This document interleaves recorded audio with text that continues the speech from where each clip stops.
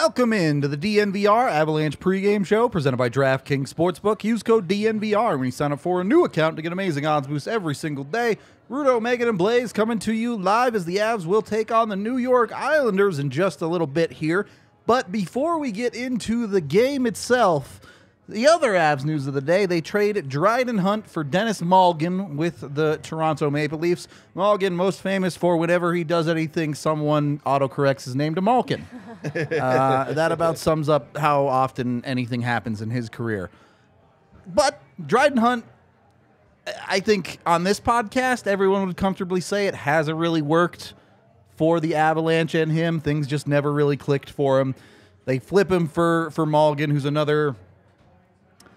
I feel like fringe is a little bit harsh. You know, these are guys with over 100 NHL games. They're established NHL players, but pretty low impact guys. Malgin, unfortunately, won't be in tonight, but what can we expect from him in the future? I framed it similar to what we wanted to expect from Dryden Hunt, too, and it sounds really mean to say just not necessarily a lot. They are different players, though, in what Dryden Hunt brought energetically. You are hoping is where Malgin's skill upside will separate from, but the issue has been the lack of finish in Malgin's game.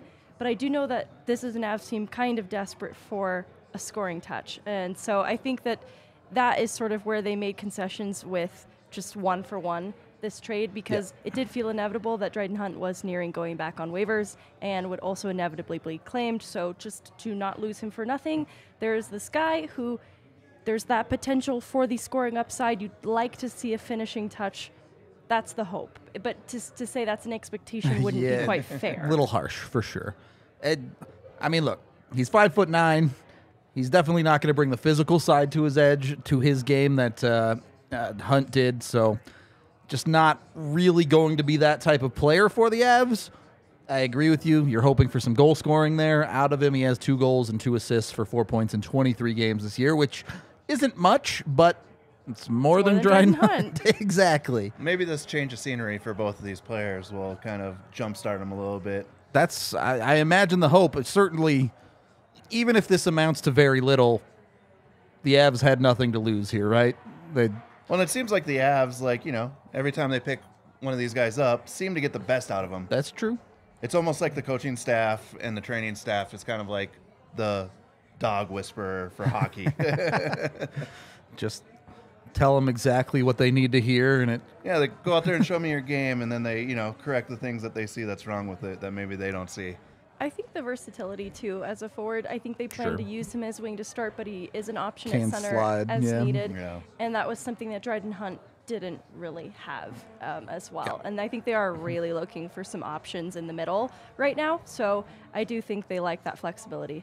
Yep. As we saw, Foodie, ultimately the guy who is sent back down for McDermott to return to the lineup. We'll talk to that in a second. First, this game on the whole, it's Georgiev going for the Avs, Sorokin going for the Islanders.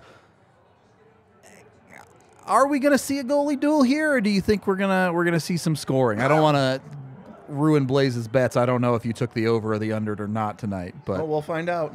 Okay. Keep us waiting. But again, and we brought this up a couple games ago, right now it seems like lower event, lower scoring games seem to lean the Avs' way.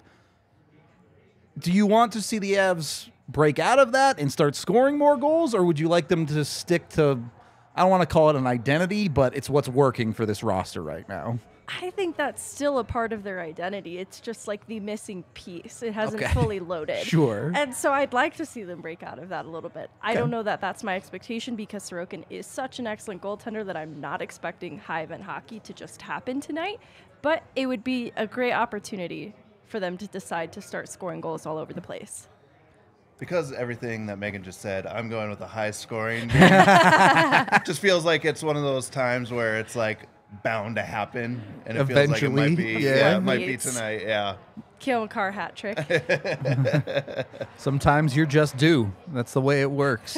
You know, again, you kind of feel your way out through games right now with Colorado. Yeah. If they're going early, great. If they're not, we've seen their willingness to battle through hockey games, but at very least, they need to stay in touch, right? Right now, this team can't get down by 2. It can't do those types of things and still feel comfortable. So you would certainly feel a lot better if they could get a lead, create a bigger lead, do those types of things. That involves scoring multiple It sure goals. does. It sure does. I just don't know if I believe they can do that or more not. Than 2. And for what it's worth, you can see it starting to come. You saw the goal from Newhook the other night. Erod has had 2 points in 2 games since coming back. I don't want to say you want to get Nuke going because he's been good, but you'd like to see him put one in the back of the net too. Plenty of dudes that you feel like are getting there instead of nothing going on.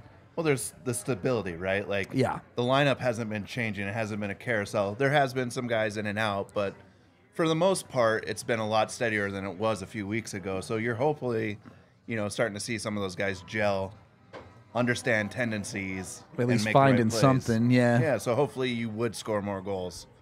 That is the hope. It does feel like Nichushkin's on the brink of scoring a goal of his own. It does. So that even is if it bounces off a weird body part. I will take it. Yeah, off his chain. Yeah. Something's got to go. Update the graphic. We haven't updated that in a while. Did you clean it for a new year? No. Oh, Start no. A new No. Just building on it. Yeah. We'll see. We'll see if he can add a new body part to the list. Through the rest of the Avs lineup, this is a question that I know the answer to. Can Mikko keep this going? Can he continue to be the guy night in and night out for this team? For all of the ups and downs the Avs lineup as it's had currently, without Nathan MacKinnon, I think there's been 1 game that Mikko hasn't scored in. So, pretty good when you look at it as a whole. I think the Avs are like, it's kind of like they go by what he does. As Mikko right now, goes, right? they go for sure. Yeah. I think Mikko can score a goal tonight. Like, to what degree can he sustain some of what we've seen of him, right? There have been some multiple goal games kinds of things. I'm not sure about that. But he can absolutely score kind of a goal by game pace. And hopefully he's just engaged, right? Like, when he's engaged, he doesn't have to put points up on the scoreboard, but when he's engaged into these games, doing the things that need to happen, all the little things that happen from outside of the scoring sheet, I mean, that's a big deal because he's basically, the guys are looking up to him right now. For sure. Certainly in that forward core. He's the dude. We'll see. I certainly can't complain at all about his performance to this point since MacKinnon has gone down. You do want to see him get some support too, though. The games the Avs have won, it's been Mikko and some other guys. And then there was that St. Louis game where it was just Mikko. But for the most part, it takes some other guys around him as well. With that, the lineup changed tonight. Curtis McDermott back in, listed as a forward. Bednar, as usual, being a little dodgy about who's actually going to play where, though. I mean, just looking with Dennis not being able to play tonight, it seems like the 4th line is projected to be some very sheltered iteration of Bad Myers, probably Jacob McDonald, Curtis McDermott, is my best guess. I think that's also the case. We've seen Bednar's aversion to giving Jacob McDonald even 5 minutes a game at forward. It's entirely possible we could see both McDonald and McDermott get some shifts at D, depending on the way the game's going. Yes.